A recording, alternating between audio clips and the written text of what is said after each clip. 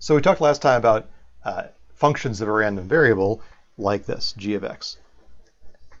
And that's going to be some new random variable y. We talked about how do you find the PDF and the CDF of y when that expression was 1-to-1.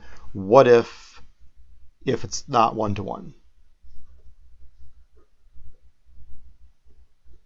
For example, let's suppose that I have y equals x squared, right? That means that when x is -2 and x is +2, both those numbers get mapped to y equals 4, and that has an impact on the way that the PDF and the CDF look, right? So let's think about this again. It's always good to draw a picture in these cases. So this is like saying, okay, what's the probability that y is less than or equal to some number? Well, it's the probability that x squared is less than or equal to some number. Now I think about, okay, well, what does that mean? That means that x is between minus square root of y and plus square root of y. Let's draw a picture to think about why that's true, right?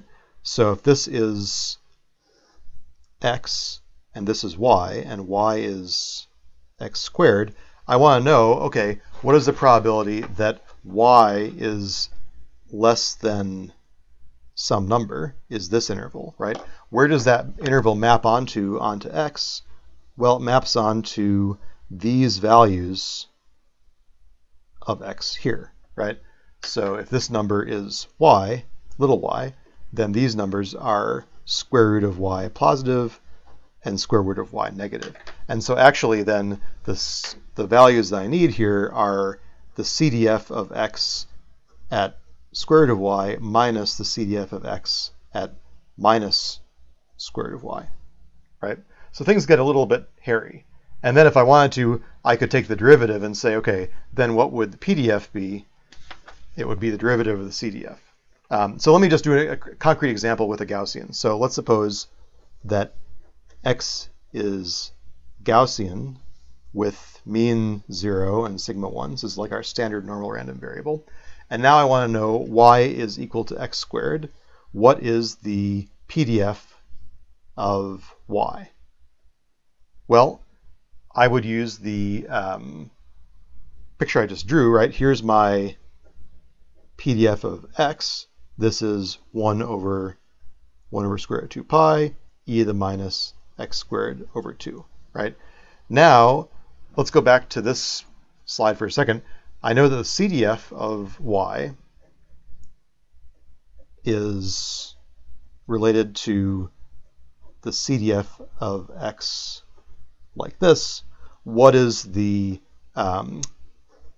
PDF of y? I take the derivative of this with respect to y, right? So I've got to have the PDF at square root of y times the derivative of the inside, which is 1/2 like this. And then I have over here, again, the derivative of the PDF here times the derivative on the inside, which is -1 over like this. And so what do I have? I have 1 over 2 square root of y times the difference between these PDFs. And now I plug in, I guess now I inherited a positive from here. So now I plug in, what do I know about the PDF? Well, I'm just going to plug in square root of y in for this. And what I get is that the new PDF is 1 over 2 square root of y times the PDF originally evaluated at square root of y plus the PDF evaluated at minus square root of y. So I actually get 1 over 2 square root of 2 pi y. I get a factor of 2 oh, there's a minus sign, right? Sorry. E to the minus y over 2. And then this is only true for positive values of y. Right? I kind of refer back to my picture. I know that y, being x squared, has to be a positive number. So when I'm less than 0, I have 0 probability of that happening. So this is the way I would derive this general PDF. And this is actually known as a chi-squared random variable. Another one that you're likely to see in a table. It has this Greek chi-squared with 1 degree of freedom. Okay. So this is kind of like the more general case. Things can get even more complicated, unfortunately, and we're not going to do too much of this, but let's suppose, for example, that I had g of x was the absolute value of x, right? What does the PDF of y look like? Again, I would draw the picture and say, okay, here is the relationship between x and y, and again, I'd say, what's the probability that y is less than this value? I'd have to trace it back onto my corresponding interval or event in x. This is like x being between plus y and minus y. So this is like saying the CDF of y would be the CDF of x at y minus the CDF of x at minus y, and so the derivative, the PDF, would be the PDF at y plus the PDF at minus y, and again only for y positive and 0 for y negative.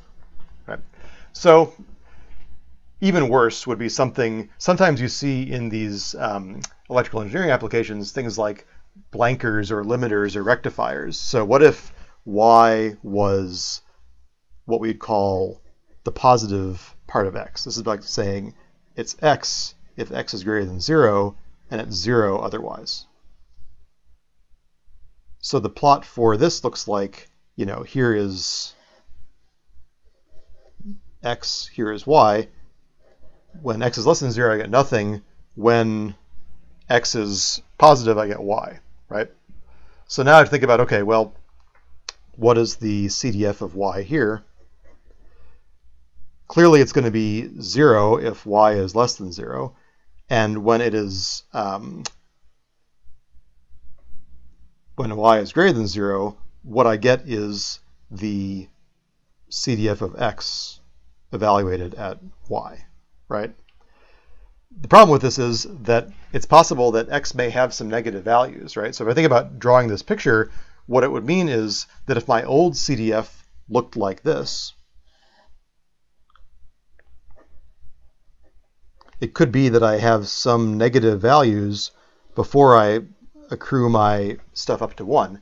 And so that means that in the new PDF of y, that's like saying that nothing happens up to this point, and suddenly I jump up to this value, and then I go up here. So this would produce what would be like this kind of a weird, like mixed PDF, which I don't like to talk about too much because it gets complicated, right? Because then if I was going to look at the PDF, I'd have to take the derivative of this, and I'd have a part that would be, smooth, and a part that would be like an impulse function. So it would be like ugly. I don't even want to draw it because it makes me headache. So I'd have like a jump up here, a delta function corresponding to the step function, plus whatever the derivative of this part of the, CDF was. So I'd have a mix of impulse functions and normal functions, and it would just be a mess. So in general, you're going to get these kinds of like tricky manifestations whenever you have something like, like